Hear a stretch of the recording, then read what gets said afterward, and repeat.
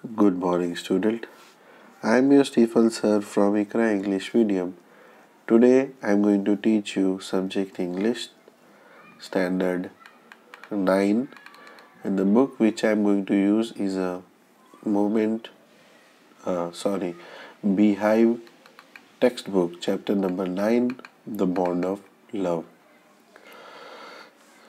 So, introduction of this chapter. The story highlights the emotional bond between human beings and animals.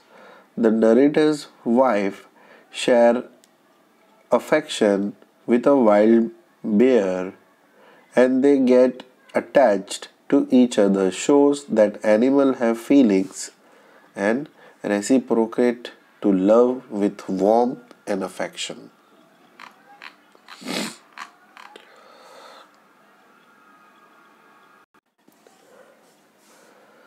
So, in the story, the narrator highlights the emotional bond shared by his wife and their pet bear Bruno.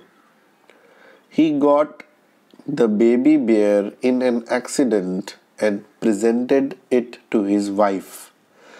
She named the bear Bruno and treated it like a baby.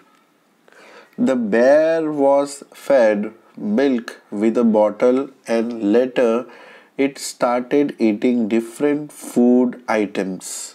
He enjoyed eating and drinking everything and anything. Bruno was attached to everyone, including their tenants' children and their pet Elstein dog. It would play, run around the house, and even sleep in their bed. One day, accidentally, it ate a poison, brainium carbonate, which had been kept in the library to kill mice and rats. Bruno was under a fit of paralysis and was taken to a veterinary doctor. He was injected twice and finally revived. After a while, Bruno resumed eating normally. In another incident, he drank a gallon of old engine oil which the narrator had kept to fight a treatment attack. This is not have any ill effect on Bruno. As the day passed, Bruno grew bigger but rebel as sweet and playful.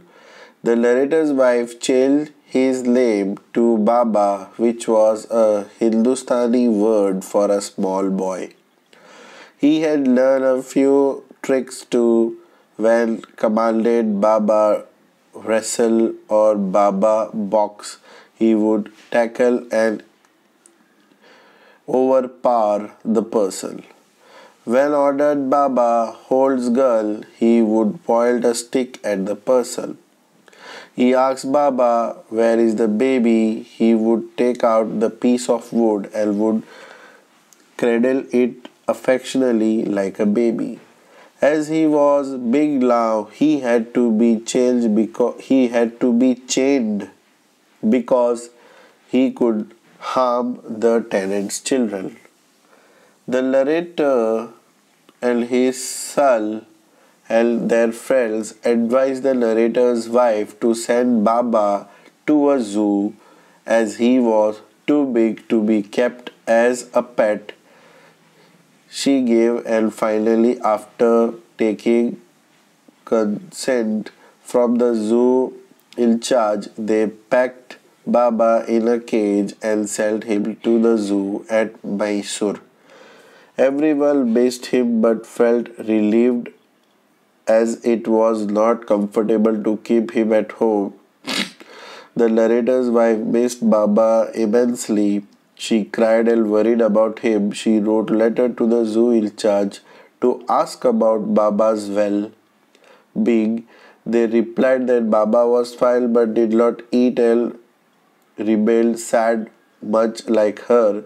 She would ask her friends visiting Mysore to visit Baba. Everyone said that he was sad and appeared thin. After 3 months had passed, the narrator's wife convinced him to take her to meet Baba.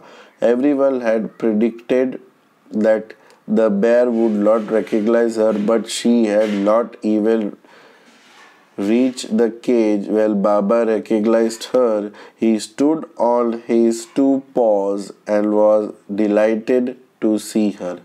She petted Baba and fed him his favorite food. He spent 3 hours there until the visiting hours ended and left eyed. She requested the zoo in charge to allow them to take Baba back, for which they had to take permission from the superintendent in Bangalore. As they got the required permission, Baba was put in a cage. The cage kept all top of their car and Baba was brought back home. They got a special island made for Baba to live on. It was surrounded by a deep dry pit.